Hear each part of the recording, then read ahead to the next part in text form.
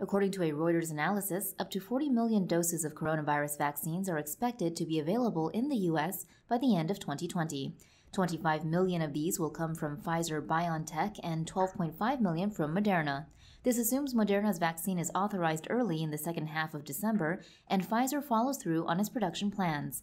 As both vaccines require 2 doses, this would only be enough to inoculate 20 million people, though not all these doses will be immediately available. The first batch will cover 3.2 million people. The CDC then expects about 5 million to 10 million doses to be shipped per week in the first weeks of the vaccine distribution effort.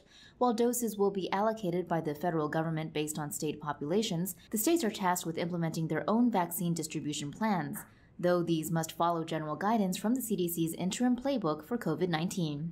According to the CDC, the recommended first phase of the distribution plan, called 1A, will give priority to 21 million healthcare workers and 3 million adults in long-term care facilities, such as nursing homes, who are particularly vulnerable. The next part of the distribution phase, 1B, will prioritize other essential workers, including police, firefighters, and food and agriculture workers. 1C will prioritize adults older than 65 and those with high-risk medical conditions that leave them at increased risk of serious complications from COVID.